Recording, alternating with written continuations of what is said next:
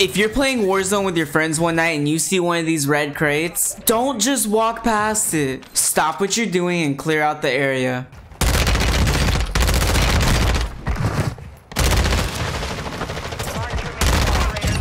Most people still don't know this, but there's actually a way for us to open the red crate. All we have to do is shoot 5 boxes with green lights on them in the area. Here are the 5 locations.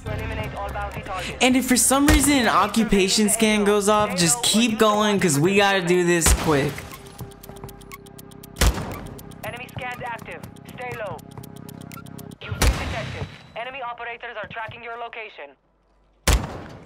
Targets located. Go. Once you activate all 5, the red crate will open with 4 blueprints in it and a map possibly leading to other Easter eggs. If you know of any other crate locations, let me know in the comments. As always, thanks for watching and like and follow for more pro tips.